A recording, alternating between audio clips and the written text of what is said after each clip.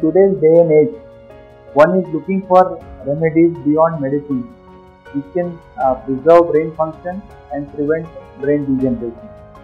So herbal remedies definitely have a promise, and a lot of these herbal remedies and their active compounds are being tested in large clinical studies across the globe. Also in India, these Ayurvedic medicines have been tried for a very long time.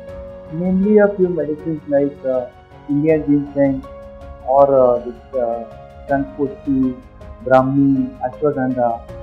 Needless to mention about age-old haldi that we use, garlic.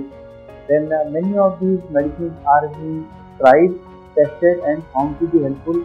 Clinical trials in coming time will tell us whether they will stand the test of time.